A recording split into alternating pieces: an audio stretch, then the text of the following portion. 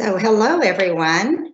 Good afternoon. Welcome, welcome. It's my pleasure to have you all here for the first of this spring's UT Dallas Center for Children and Families Spring Lecture Series.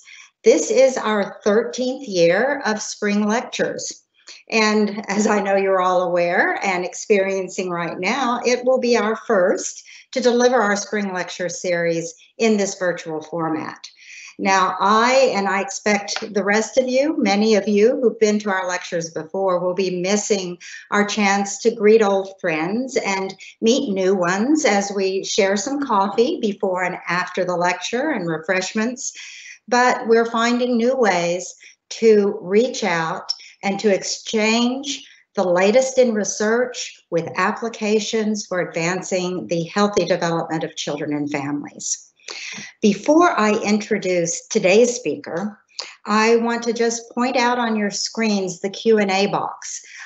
Please use the Q&A box to, as you're listening to the lecture today, to list your questions for our speaker. And as we have time towards the end of her talk, I'll be sharing those questions with her. And please add anything you want, and we'll get to more of them later if we don't have time for them today. So it is my pleasure to introduce today's speaker, Dr. Megan Swanson. Dr. Swanson is an assistant professor of psychology at UT Dallas. She received her PhD in behavioral neuroscience from the Graduate City at the City University of New York. And she completed a postdoctoral fellowship at the University of North Carolina at Chapel Hill's Carolina Institute for Developmental Disabilities. Here at UTD, she directs the Baby Brain Lab. The lab uses multi-method approaches to understand the developing child. She includes neuroimaging, eye tracking, cognitive assessments, and home language recorders. Dr. Swanson's research is funded by an NIH K99 ROO, a KRU, Pathway to Independence Award. And she was awarded the University of Texas System Rising Stars Award. Dr. Swanson is a very active contributor to CCF's group, the Center for Children and Families group of faculty affiliates. She's helping us to generate new outreach and research initiatives. Today, she's going to share lessons from her research. And the title, as you see, Talking to Babies, the universal ingredient for language learning. Dr. Swanson? Thank you, Dr. Owen, for that kind introduction and for the invitation to be a part of the CCF Spring Lecture Series. It's really an honor to be a part of this wonderful series, and I always look forward to the opportunity and challenge to talking with a group of audience that includes parents, service providers, and academics. I just want to make a quick plug for the next talk in the series as well while I have everybody's attention. The talk is by Selena Brody, and it's going to be held Friday, February 26th at 9:30. I'm mentioning this just because I think it's such an important topic. She'll be talking about how to discuss injustice to your children. At the onset, I also want to thank Rachel Berglund, who is the Assistant Director of CCF, and she is kind enough to be advancing my slides for today. So before I jump into my talk, a few formalities to get out of the way. And next slide, please. So the views and opinions that I express during this talk are mine and mine alone and do not necessarily reflect any official policies. And I do not have any conflicts of interest to report today. Next slide. Just a quick roadmap of today's talk. I'm going to be starting by a quick overview of the progression of how infants learn how to talk and going over some early milestones. We'll then move next into thinking about what are the mechanisms behind how infants actually undergo this tremendous feat. I call this inside the black box of learning to talk. Next, I'll talk about what I call the universal ingredient, which is a caregiver speech. There's a little spoiler alert there for you guys. And I'll share with you one of my recent research studies looking at infants with autism. And then I'll wrap up with recommendations for parents and anyone who spends time with infants. As Dr. Owen mentioned, there'll be plenty of time at the end for Q&A, so please put your questions in the Q&A box as we go along, and we'll wrap those up at the very end. Next slide, please. All right, so as the title of this talk indicates, this is a talk about early language skills during infancy, and most of my research really does focus on the first 3 years of life, so this is a point in time that I find incredibly interesting. And the truth is that infants are on the path to developing language long before they say their first words, really at the earliest stages of life. So in the first few months of life, they participate in a lot of reflexive vocalizations. So these could be cries or grunts or tongue clicks. Those reflexive vocalizations move into cooing and laughter, which then develops into babbling. So babbling actually undergoes a number of different transitions and becomes more sophisticated as infants develop. Early on, this could just sound like vocal play, and they may be, using vowel-like or consonant-like sounds, and they play with their intonation a fair bit. Somewhere after 6 months of age, infants reach a developmental milestone that we call canonical babbling. And this is a specific type of babbling where there's consonant, vowel, or CV pairs that they repeat.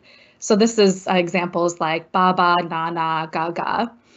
And then the last sort of and most sophisticated form of babbling that infants participate in is really what we call the jargon stage. And this is the babbling that when you hear it, it almost sounds like a conversation. So you may actually have back and forth with your infant. They may be kind of mimicking parts of your own speech. And all of this babbling is really setting infants up for the major milestone of the first year of life, and that's saying their first word.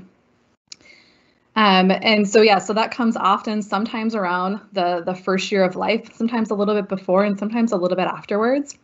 And then by the time infants are 24 months of age, they have somewhere around 50 words, and they may even start using short sentences, so short 2 to 4 word sentences. Next slide, please. So as I showed in my previous timeline, these earliest stages of language learning are actually quite slow, right? In some ways, it's like watching a long, arduous movie. When I was thinking this morning, Lord of the Rings came to my mind, right? So it's over 3 hours long. It takes forever. There's a few surprises that come along the way, and that's also the case with early language learning. So it may take up to 12 months for them to utter their first words.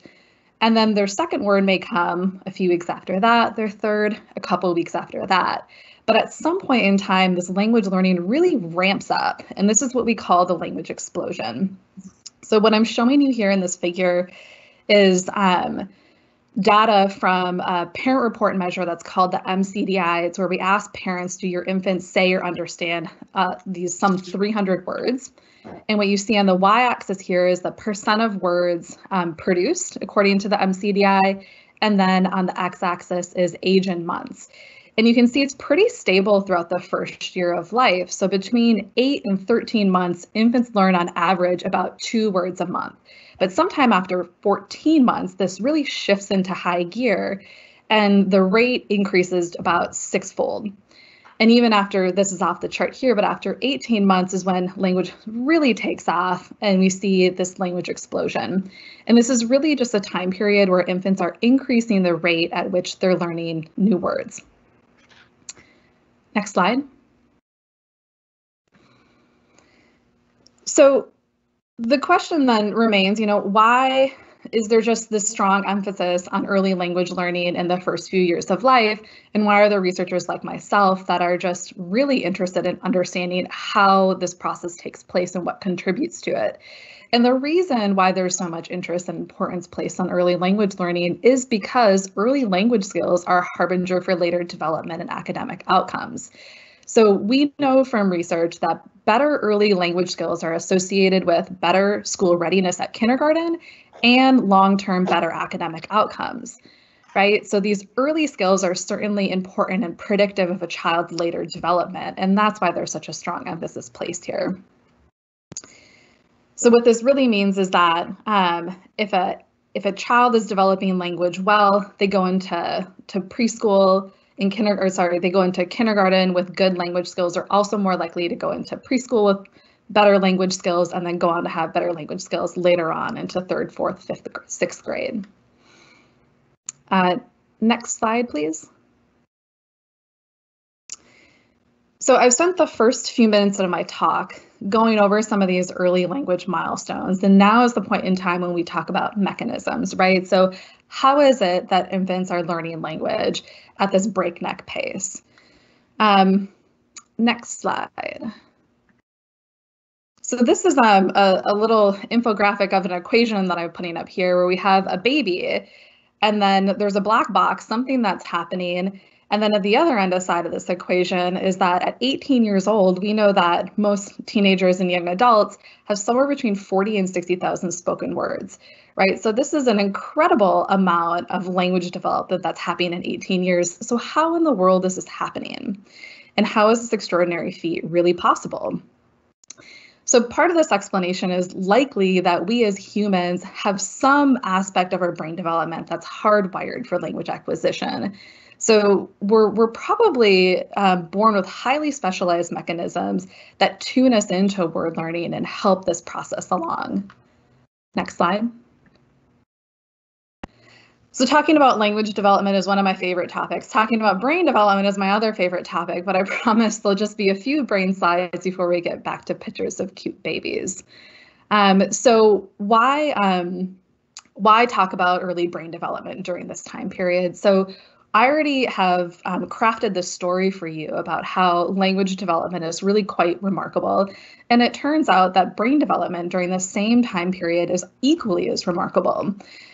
So in terms of neurodevelopment, the first 2 years of life are truly unlike any other time in our lives as humans. And I really can't stress this enough. It is a unique time period for both dynamic growth and rapid growth. And part of the unique nature of this time period is really just the sheer rate of brain development, just how fast the brain is growing. So when infants are 2 to 4 weeks old, so they're neonates at this point in time, right? Their brain is about 36% of the adult volume. And at 24 months, they're already at 83% the adult volume. So practically what this means is that when you look at babies, they have giant heads in proportion to their bodies, right? And we've all probably noticed this with the little ones in our lives. So the next time that you're looking at your little toddler and you're struggling to get that t-shirt over the head, take a moment just to appreciate the magic that's going on in their skull in terms of this really unique time period. And we see this rapid brain development both on the overall scale of just brain size, but also when we look at the level of the individual neuron as well. And that's what I'm showing here in this lower figure on the right. So neurons go from immature to adult-like between birth and 2.5 years old. So I've highlighted in a red box here what this neuron looks like at 2.5 years old. And then just immediately to the right of that is the same neuron at 28 to 30 years. So you can see it looks pretty darn near like adult-like already by 2.5 years old. Now, this doesn't mean that brain development is nearly done at 24 months of age. The brain actually still has a long journey to go in terms of refinement and specialization. For example, some white matter pathways in the brain don't reach peak maturity until the 30s, 40s, and beyond, right? So some of us still have some hope for reaching our peak maturity in terms of brain development. And I think of the white matter pathways as sort of like the brain's freeway system. So this is the parts of your brain that are connecting areas that are structurally further apart from one another and allows for rapid communication. So while the first 2 years of life is kind of unique in terms of dynamic and rapid brain growth, it's not the case that brain development is sort of done and over with at that time period. Next slide. So let's jump back to language and talk about one study that I think is really cool that highlights this idea that we could have that specialized mechanisms for language quite early in life. And this is my last slide of brains, I promise. So this is the top as brain slices from an infant, and the bottom is adults. And this is a coronal slice, so it's sort of like if you were taking a slice through the brain this way and looking down on the top of the brain. So at the top of the slide would be where the eyes are. And this is a study that's using functional neuroimaging. So it's measuring how the brain functions in response to different types of stimuli. And what they did was they played for babies and adults language, so both forward speech and reverse speech and silence. And they looked at where was brain activation during this forward speech. And you can see in this panel of adults, there's these big red blobs that are showing up in what's the temporal part of the brain here. And that just means that there's a lot of activation in that area. And that makes a lot of sense because those are the regions of the brain that we think about being important for language in adults. And what you see is that even though the blobs aren't as big in the baby brains at the top, you still see activation in those same temporal regions. But keep in mind that this is activation in those regions long before an infant is saying their first word, right? So our brains are set up to process and understand language and key into language far long before we're actually talking and using spoken language ourselves. Next slide, please. Thank you. All right, so is that it? Did I solve our equation? Is the brain just the black box in the middle and that's it? It turns out that no, it's not quite that simple.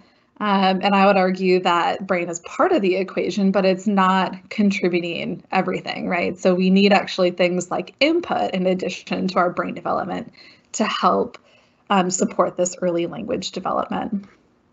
Next slide.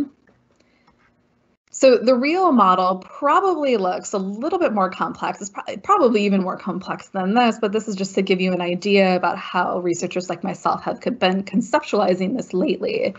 So we have a baby that has behavior, right? So they may cry or laugh or do any number of different things. And that behavior is going to be driving how parents respond to them, right? A baby cries, their parents goes and picks them up. That's actually a bidirectional relationship though. So the way that parents interact with their infants also influences how infants react to their parents going forward, right? So, and this is, well founded in the attachment literature.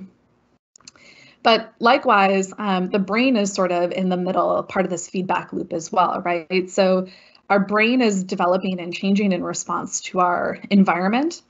And our brain also, dictates how we respond to different stimuli, right? If our brain isn't mature enough, we're not going to be talking in full sentences. And the last piece of this is really this relationship between the caregiver and the child's brain. And I'll get to this in a little bit towards the end of my talk in our future directions. And this idea that it could actually be the case that caregiver speech or how parents and caregivers are talking to babies is actually helping to shape brain development as well. So the model's not quite so simple, but we have a little bit more information on what's inside the black box now than we did probably 20 years ago. Next slide.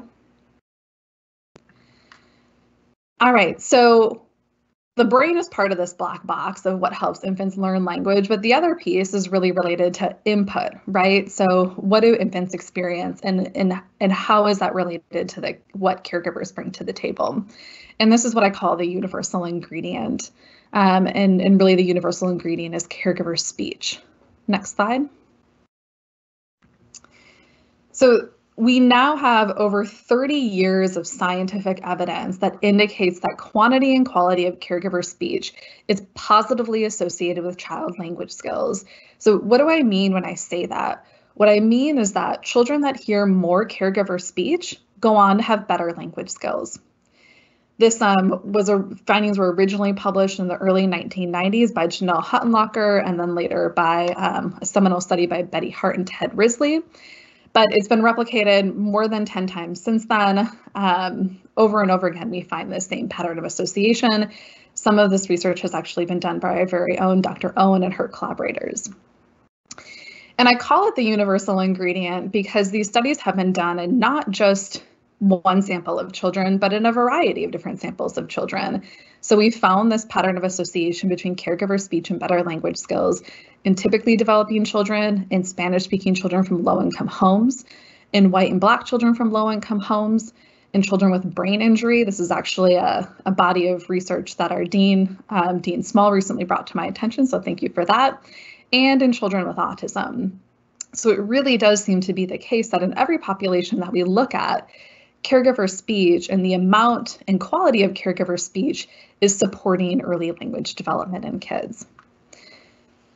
So since this is sort of a well-established finding in the literature, researchers have recently been shifting focus a little bit and trying to understand which types of caregiver speech best support language development, and also if there are any parental factors that predict how much parents will talk to their infants.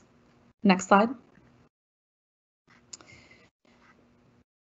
So this idea of parental factors that influence caregiver speech was originally sort of brought to the attention in a seminal study that I've already mentioned by Hart and Risley. And this research came out of the 1960s War on Poverty. And the aim was to mitigate the effects of poverty and educational outcomes. And the researchers, Hart and Risley, first did a study at the Turner House Preschool, where they provided high quality education to children from a variety of different socioeconomic backgrounds. So in their studies, it's often based on occupation, but other studies look at income or educational attainment as well. And what they found was that when kids were in this high quality preschool, they were showing good gains in their language skills, right? So they were catching up in their vocabulary, where we weren't seeing these same effects related to poverty. But the downside of this research was that as soon as the kids were out of the preschool and were going on to kindergarten, all the effects washed out, right? So they were no longer seeing these same gains in vocabulary, especially in the children that came from lower SES backgrounds. So they asked themselves, like, what is going on here and how can we understand this and how can we make a better positive impact in children's lives? And their solution was to go into the homes and to look earlier than even preschool and kindergarten. And so what they did was they crafted a study that includes 3 groups based on parent occupation as a proxy for socioeconomic status, or SES. So they had a low, middle, and high SES group. They recorded in the homes every month for over 2 years, and these families generated an incredible amount of data. And then they did transcriptions of all the recordings. So the students in my labs that now have to do transcription and annotation, I promise you it could have been worse because we don't transcribe nearly as much data as they did for this study. And so when they looked at this data, what they found was that by the age of 2, the high SES kids heard 30 million words more than the low SES kids. And that's what you're seeing on the left part of this infographic here that I've borrowed from Get Georgia Reading. And this finding was important, not just because there was this gap in the amount of caregiver speech that children were experiencing based on their socioeconomic background, but because the amount of caregiver speech was related to later child language skills. So the high SES group actually had double the vocabulary of children from their lower SES group. Now, it's important to note that all the kids in this study learned to walk and learned to talk, right? They developed by all accounts, typically developing. And there's wide variation amongst the different groups, right? So what we're talking about here is sort of high-level group differences. But it was certainly the case that there were some parents from the low-income group that talked to their children a whole lot and had kids that had really fantastic language skills themselves. Now, the last thing that's of note to mention from the Hart and Risley study is that their findings on language skills at 3 years of age were actually predictive of language scores at age 9, right? So these findings really had long-lasting effects. So the good news really is that often what we've learned in subsequent research studies is that caregiver speech is actually often a better predictor of how that child is developing in terms of language skills than family SES, right? So in no way am I trying to say that socioeconomic status is the end all and be all to how a child is going to turn out. We actually know from research, and this finding has also been replicated many times, that what the important piece is caregiver speech. Now, research that's happened since these original studies in the early 90s have started to focus less on what I call these distal factors like income, occupation, or education, and much more on these proximal factors. And I like the focus on these proximal factors because for many of them, they're also modifiable, which means that we can target them in a context of an intervention. So for example, we know that that knowledge of child development is actually more closely and tightly associated with caregiver speech patterns than any of these SES variables that we talked about. Likewise, we also know that views on learning and intelligence are also more tightly related to caregiver speech patterns. And there's preliminary evidence coming out of, I think at this point now, two treatment studies that have shown that so let me back up just one second and talk a little bit what I mean about views of learning and intelligence. So the views on intelligence are really related to this idea of a growth versus fixed mindset, okay? And if you have a fixed mindset, then the idea is that you think that intelligence is biological and innate and genetic and cannot be changed, right? So it is predestined in that regard. A growth mindset is the opposite of that, with the idea that children can learn new things, they can work hard, that intelligence is not purely genetic and predestined. So what research studies have now shown is that if you have parents that come into a study with a fixed mindset and you teach them about a growth mindset, they both increase how much they're talking to their children and the quality of their speech to their children, but also their kids are the ones that have the most benefit from that intervention, right? So some of these proximal factors really are modifiable, and we're starting to see this in research. This work just needs to kind of be downward extended now into infancy, which is what part of my lab is trying to do. Some of these other proximal factors are important, but maybe not as modifiable, like material hardship, household chaos, and maternal depression and maternal stress. It doesn't mean that we shouldn't study these things, we should, and it could provide us with some interesting ideas on how to best formulate interventions and treatments for families, but we may have a little bit harder time modifying things like maternal depression than we would necessarily of views of intelligence, for example. So what I want to do now is sort of switch gears a little bit and talk to you about some of my own research and how the studies that I just spent the last 10 minutes or so talking about really informed my own research and how I wanted to apply these findings into the work that I do in autism spectrum disorder. Next slide, please.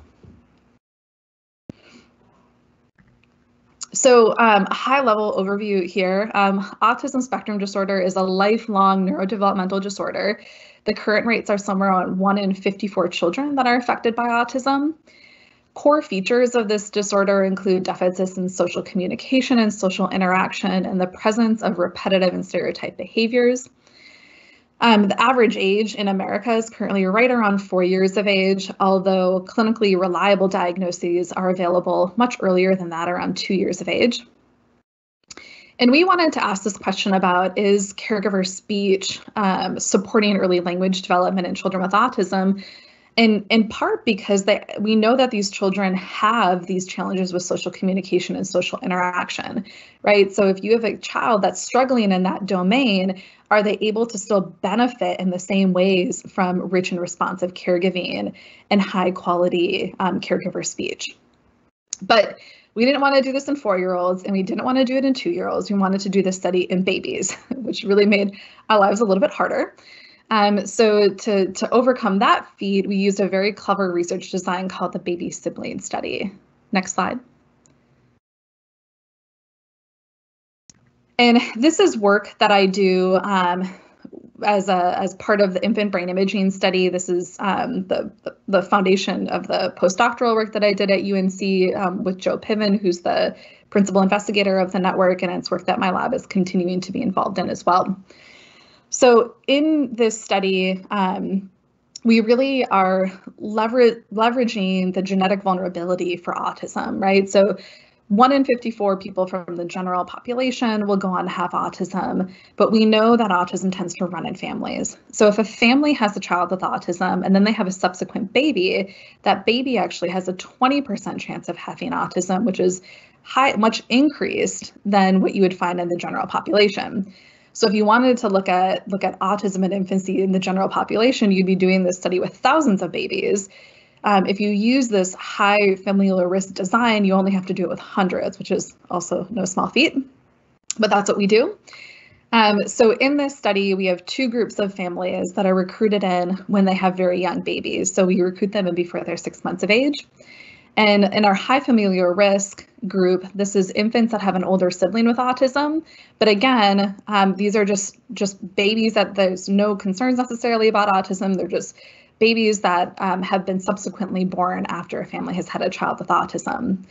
As I said, 20% of these infants do go on to have autism themselves, 80% do not. And then we have a control group that we call our low familial risk group. So these are babies that have typically developing older siblings.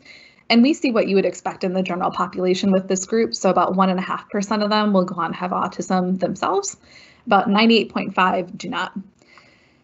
So that's kind of the high level overview of the research design.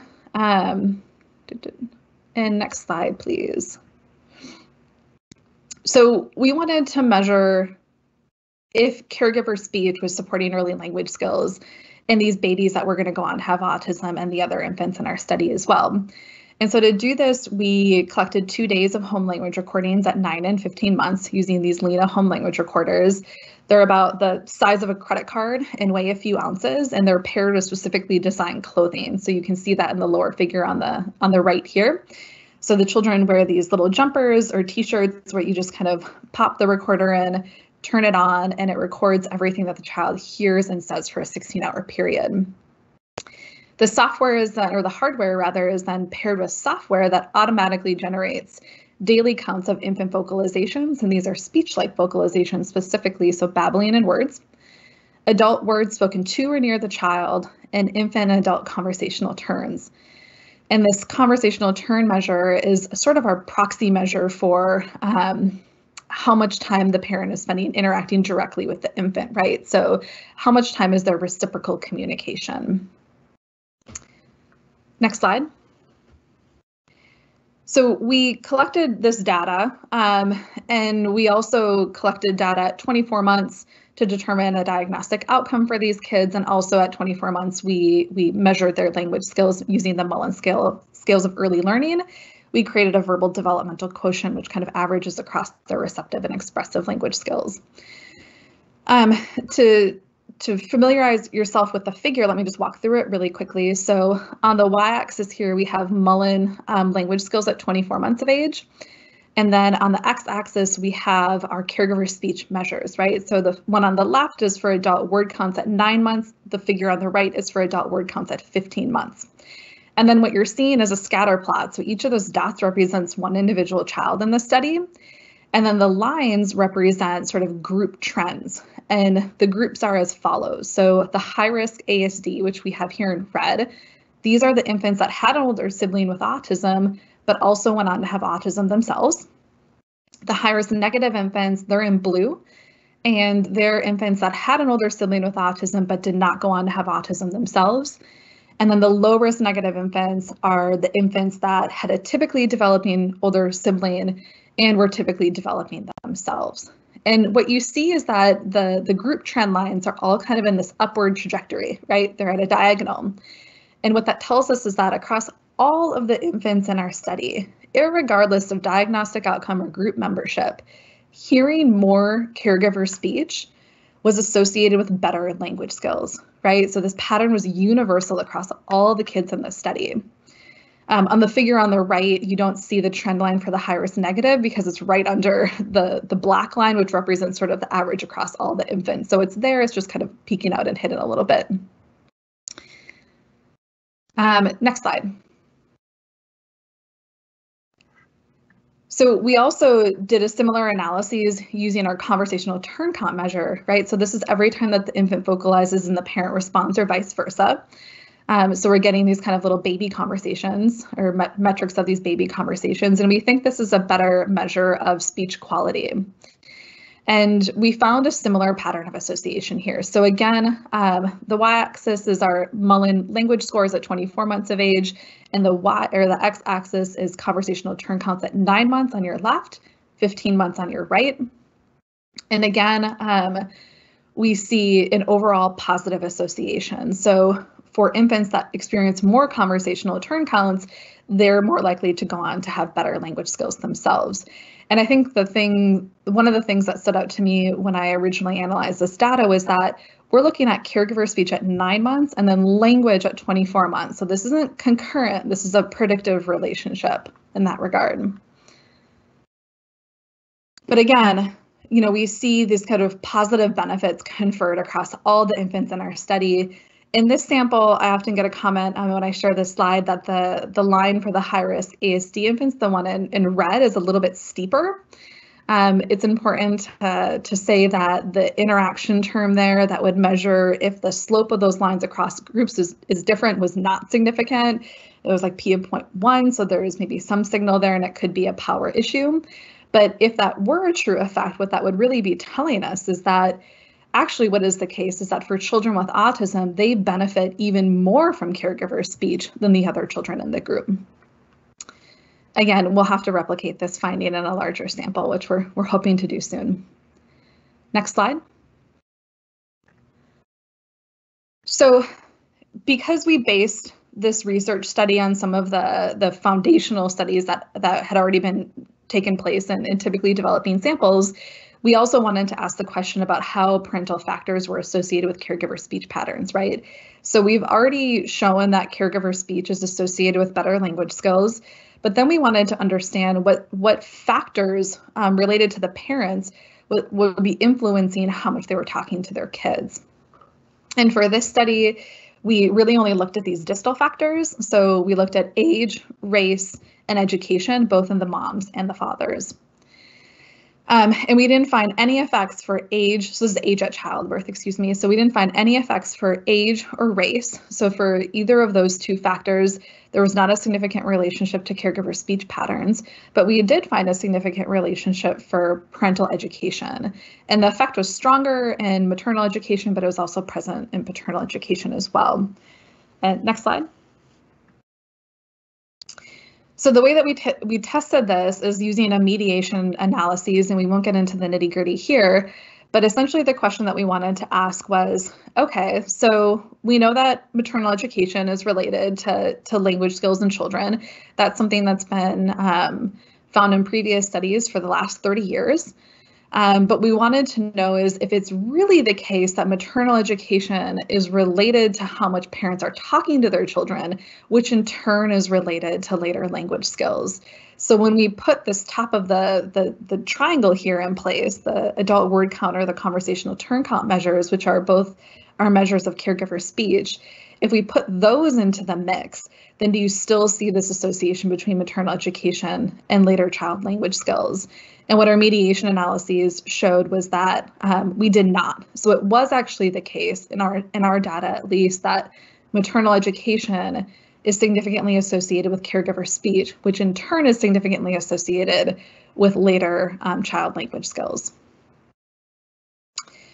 In these analyses, if folks are wondering, we put all the infants into one model together. We did include diagnostic outcome as a covariate, but we didn't see any notable changes in the model when we did that. Next slide. All right, so for me at least, what are the future directions? Well, the future directions are on one hand, really looking at these modifiable factors that influence caregiver speech. So the work that I do in my research lab is always with the sort of end goal of thinking about how we can inform treatment or public policy practices or interventions. So we want to understand what are the factors related to parents that are most strongly related to caregiver speech patterns, and are those factors something that we can actually modify in the course of an intervention study? So we're right now recruiting infants from the DFW area that are under 6 months of age, that are typically developing. And parents are filling out a number of questionnaires, and we're sending home language recordings with them. And so we're going to start to get some of these answers hopefully in the next couple of years. As a neuroscientist, I of course can never resist the urge to put a baby in an MRI scanner, which is what you can see in the picture of the right here. And so we looked preliminarily at this question of, does caregiver speech actually impact infant neurodevelopment? And the super preliminary evidence suggests that yes, it does. That we do see some evidence that caregiver speech is related to infant brain development. I have two talented graduate students in the lab right now, Sharni and Kat, who are following up on this preliminary report, and hopefully they'll have some more solid answers for us in the next year. Next slide.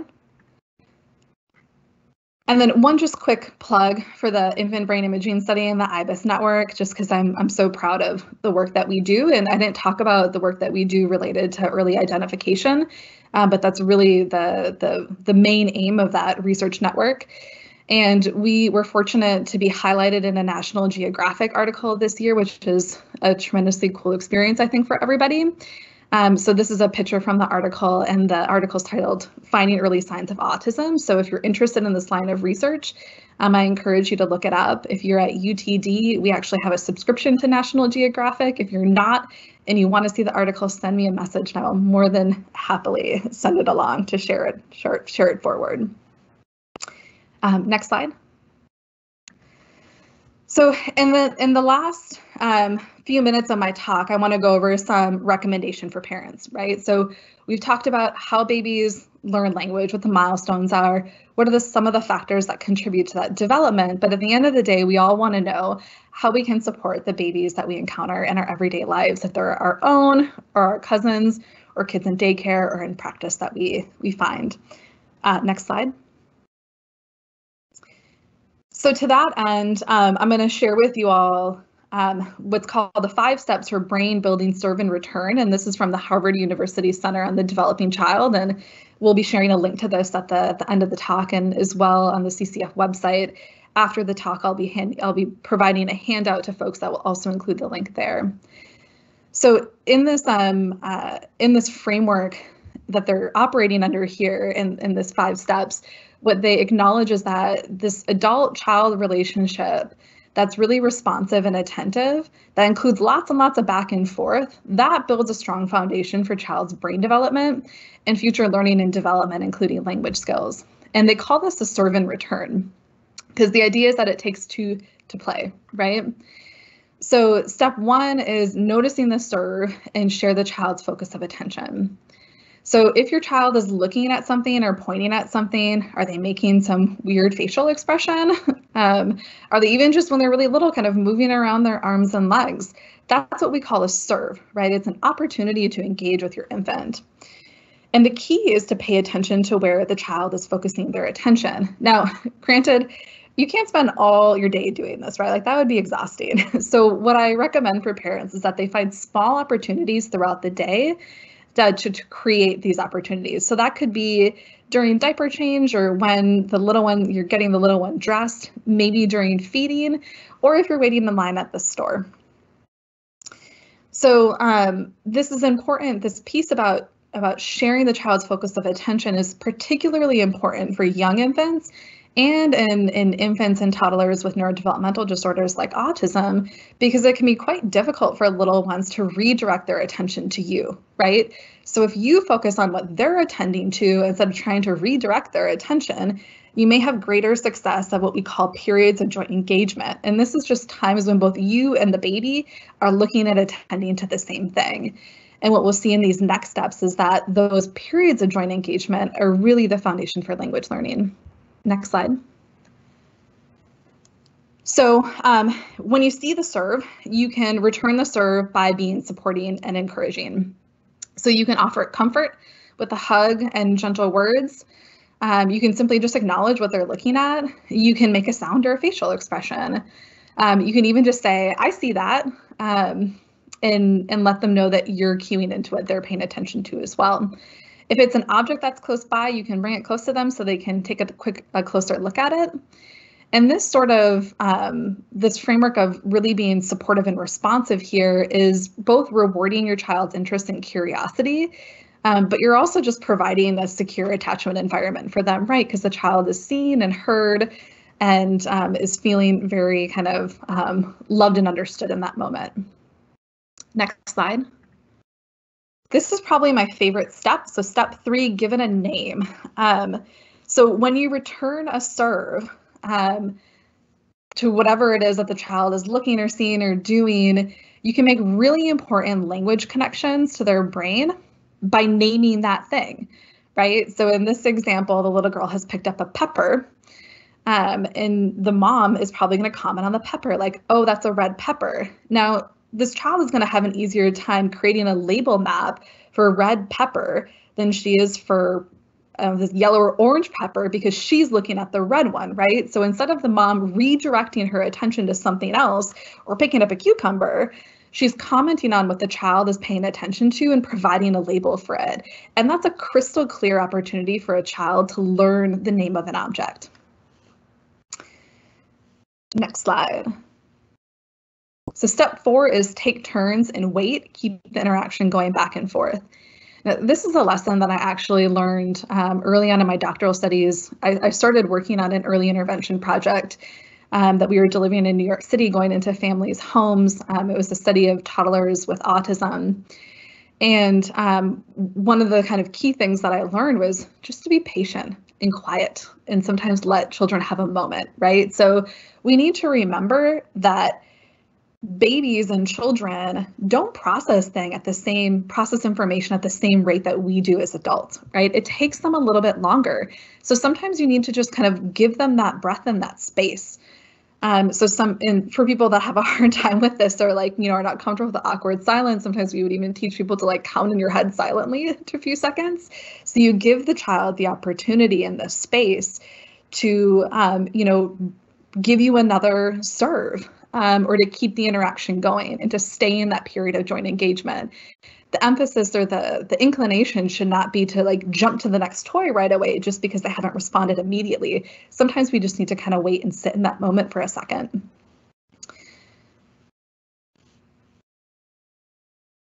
All right, next slide. So step 5 is practice endings and beginnings. So children are pretty darn good at signaling when they're ready to move on with something, right? So all we have to do is pay attention. And anybody that's worked with toddlers knows that when they throw a toy across the room or at you, it probably means that they're done with it. So that's a really clear signal. Sometimes the signals aren't as clear, so we need to pay a little bit more attention. So this last step is just about paying attention to your child to see where they're going with the interaction. And generally speaking, this sort of approach of that the Center on the Developing Child is laying out is one where we follow the lead of the child and we pay attention to what they're looking at and comment at what they're looking at. But that doesn't mean that we always follow a child's lead, right? It's also important for us as adults to provide structure to children. So while we should try to make time to follow their lead, there may be times when we actually do need to kind of step in and help curate a play opportunity or help move on to a next activity. But generally speaking, paying attention to how their attention is changing throughout times when you're playing with them or when you're standing in line with them at the grocery store. Next slide. And then really quick, I just want to put this slide up there and just spend a couple of minutes talking about the different types of caregiver speech that can best support language at different ages for infants, right? Because I get this question oftentimes from people like, how should I be talking to my baby? And I think that, just talking to, like, if you're thinking about this, that's a good thing and you're ahead of the curve already. So that's wonderful. But if you want to kind of go even deeper, you can think about the sorts of language that you're using when you're talking to children. So when babies are pretty little, before 6 months of age, we know that infant-directed speech, which is really baby talk, right? This sort of speech that we can really readily identify. Elongated volumes, it's very sing-song in quality. It's the way that we talk to babies. And if you're like me, you also talk to your dog this way. So at 0 to 6 months of age, infant-directed speech and contingent responding, there's actually some very cool evidence from brain imaging findings showing that infants can better attend to people talking to them if they use infant-directed speech than if they use just what we call adult-directed speech, which is just the way I'm talking to you now. And then when infants get a little bit older, from 6 to 18 months, this is when their gesture use starts to uptick. So they may point to objects and label. So this is what we're, and this is part of what we were talking about in the Harvard 5 steps of, following their point, labeling objects, but also likewise by this age, they're reasonably good at following your directed attention sometimes.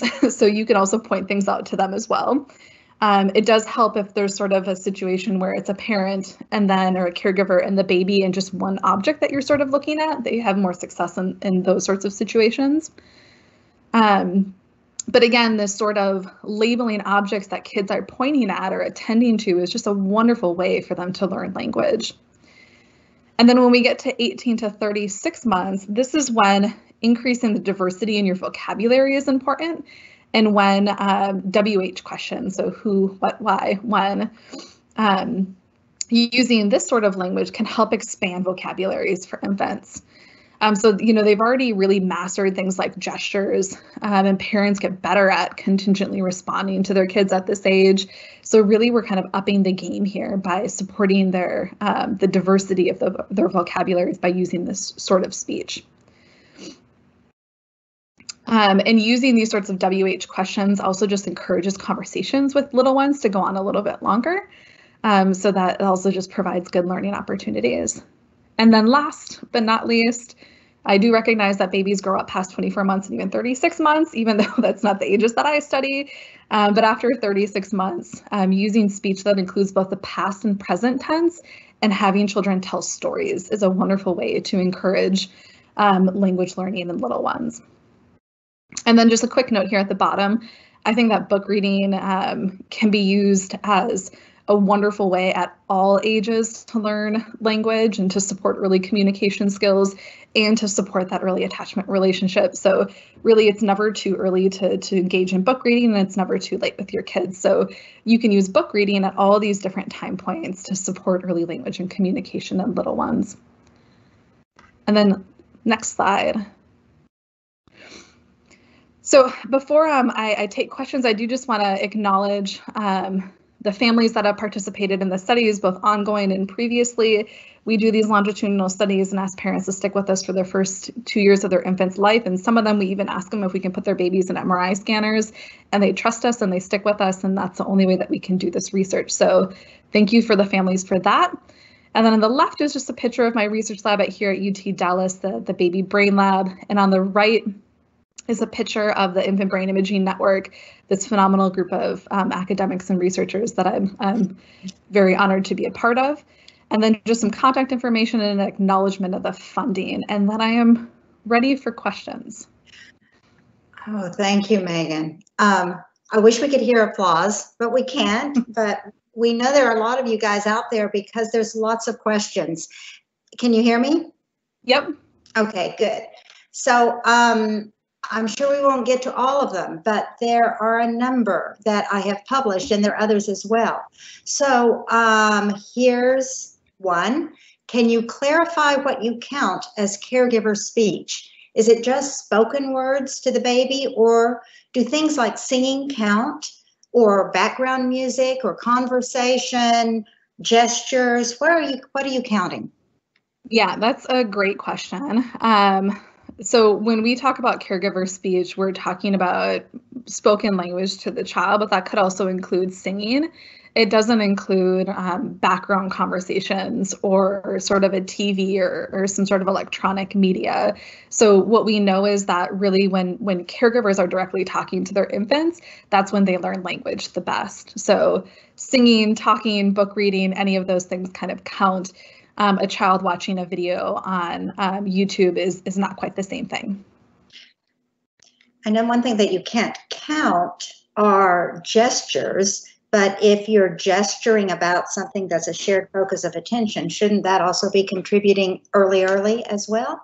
Yeah, so does it contribute early in beneficial ways? Absolutely. Is it something that we measure sort of with our research and our home language recordings? No, right? So there are other things that also would benefit early language development. We're just not tapping into those in some of the metrics that we use. Okay, and here's another sort of study question, and I think you covered this, but it'd be good to reiterate.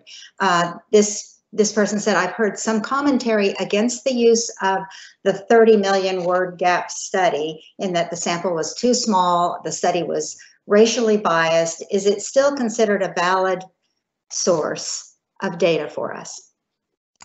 Yeah, that's a tricky one. And this was something that was sort of at the top of mind for a lot of people in the field last year because there was even more kind of criticism of that early work. And I would say that, yes, it's still a valid source point. So are there limitations to the work? Absolutely, right? So it's not a lot of families. How they created their socioeconomic status groups had its limitations.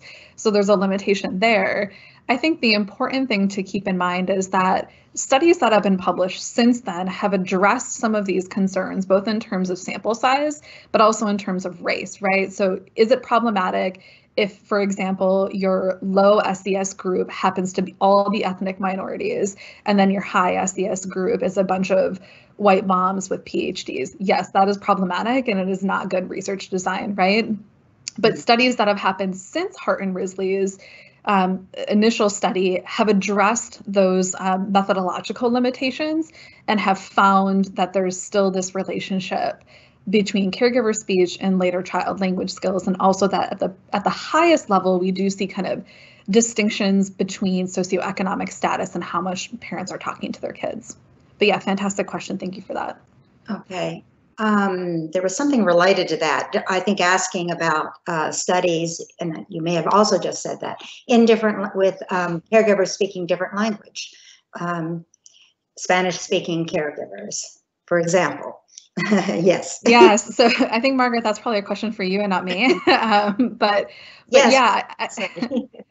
I think that there's been the most research kind of outside of the English language has been in Spanish-speaking families, but this research is now starting to kind of also be done outside of just the United States of America and other sorts of communities as well, and the general trend kind of holds true. So I do think that in the last 30 years since this original study has been published, there's been work that has addressed kind of that limitation as well. But again, I think considering culture is always an important part of the conversation and should be something that is acknowledged. And this approach is pretty kind of Eurocentric or Western centric. And I think that if we're talking about groups that are not from the sample size that we're studying, we need to be mindful of saying that these things are the end all be all for all babies in all communities and all cultures. Okay, I know we're running out of time, and there are different kinds of questions here. Have you looked at any impacts with baby sign language? Is it helpful with language development in addition to communication? Well, that's a form of communication. In addition to spoken language, yeah.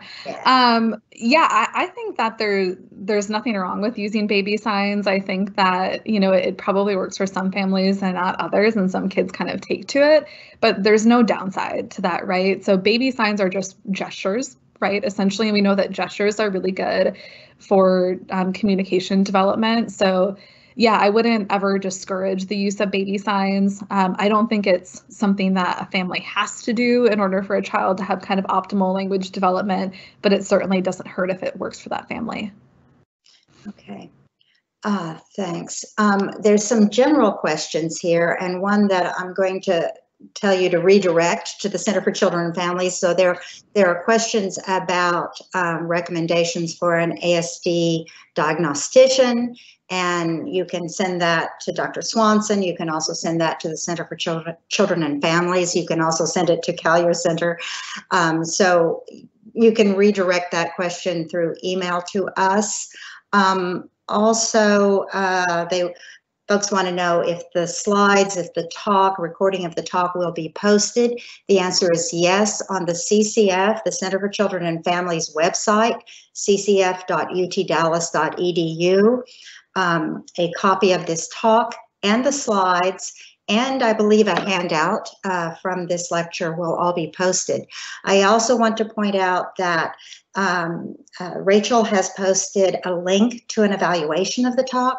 We treasure these evaluations. They give us ideas for new talks, ideas for new places to go, and suggestions and feedback. We welcome it. So please give us your feedback. I think, though, we're out of time. Am I right? I think we are, unfortunately. I'm looking at an old-fashioned watch here. So there's also interest in the article you mentioned, so we might find a way to get that posted on the website as well. Absolutely. So I wish I knew who was here. I wish I knew how many of you were here, but I thank all of you for your attendance, and very much want to thank Megan Swanson for a great, very stimulating talk. We have other good questions too, so we'll see how we can address those. So thank you. Thank you. Thank you. Pleasure is mine. Thanks. Bye, guys.